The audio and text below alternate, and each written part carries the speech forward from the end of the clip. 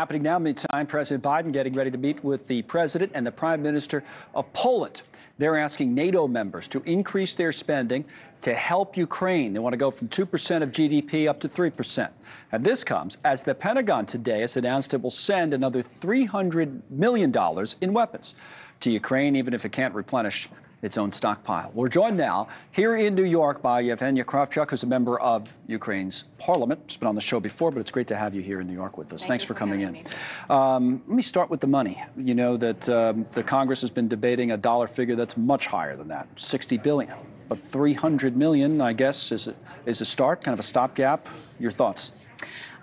You know, today another country announced a military package for Ukraine. It's Denmark, and Denmark is the size of Maryland, and they announced $330 million of dollars.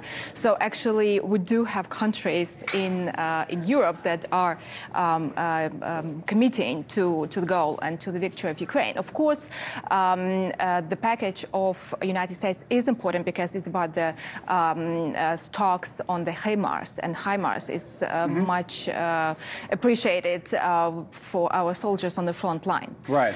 But of course, it's what the White House can do also. Exactly, right? without to, having the Congress. Yeah. So, and if it doesn't go further, and the Congress doesn't come through with the dollar figure or something close to it that we talked about earlier, then what? Where are we timeline-wise? How long can Ukraine hold out? And, you know.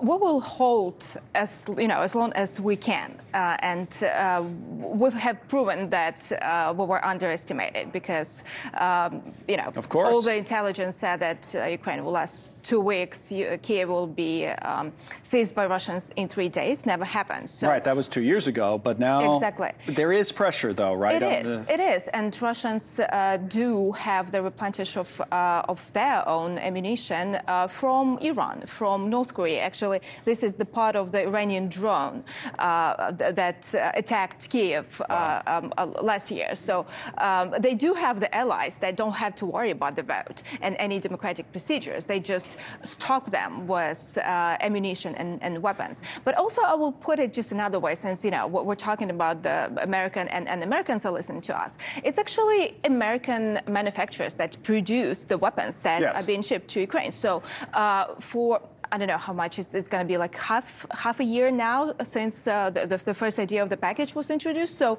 just reverse it. Half a year, American factories where Americans work do not get the money. Well, you're making the argument the Biden administration has made to the Congress, which is essentially like, we're not writing you guys a check and sending it over. We're going to use this money to rebuild our own stockpiles of weapons. We can send you those weapons, but we're going to build it here. We're going to, it's going to be American companies, government contractors. HIMARS. Right. That's what you produce here. Right. So, but anyway, that's stalled for now.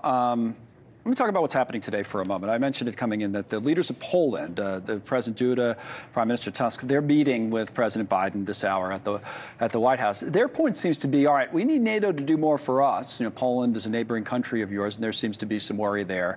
Obviously, as there has been for the last couple of years, Putin could move through Ukraine and move into Poland, so they want more troops. The President says it's not necessary yet. Any thoughts on that?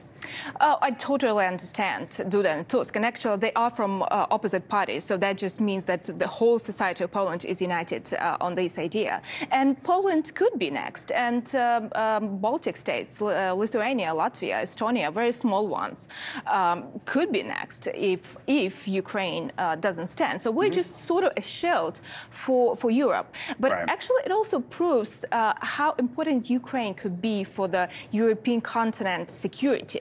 Because we have the biggest trained army, the biggest actually army on the continent.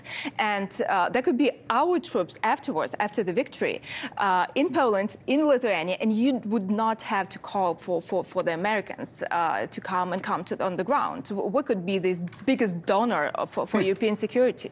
If you hold your position and win the war. When we win the war. When you win the war. There you go. Well, a lot of that depends, as you said yourself, on the funding. So we'll continue to follow the story, and we thank you for coming in. Yeah, and time is extremely crucial. Well, that was my point at the beginning, right? So you said you could hold out, but do you know what's... Time is crucial. Another few months? Because it means that we will be losing more and more lives.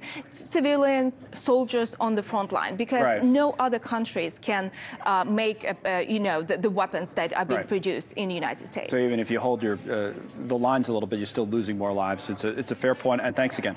Good to see you. Thank you. Thanks so much for watching. Just go to joinnn.com to find NewsNation on your television provider. And don't forget to click the red subscribe button below to get more of NewsNation's fact-driven, unbiased coverage.